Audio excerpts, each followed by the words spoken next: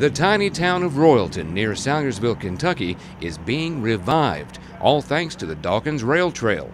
Royalton is directly at the halfway point of the 36-mile trail, and because of that, has saw itself declared an official Kentucky Trail Town last year, and this year it's hosting its second annual Rail Trail Festival, a festival not quite like most festivals in our region. This festival is about the trail. It's not quite as commercialized. There's no carnival here, but there are things for the kids. And this festival is special because it's bringing people back to Royalton. I would like to know the last time 1,000 people gathered in Royalton at one time. Royalton is going to be a town again. It was once and it will be again because of this trail.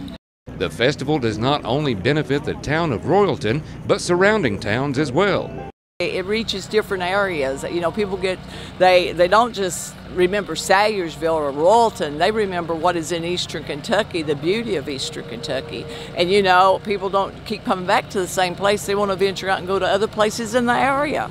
So it's a win-win for everybody. No matter how old you are or where you're from, there is something for everyone at the Rail Trail Festival. It was difficult where all the rocks were, but I did it. I came here to run for fun. I just like to not stay in the house and not sleep and do all that stuff like my brother and sister. I'm participating in the bike ride on the Dawkins Rails to Trail. Well, I'm originally from Massachusetts, and this is my second year doing it, and this is the second annual festival. Exercise is the thing, just to get out there and be active.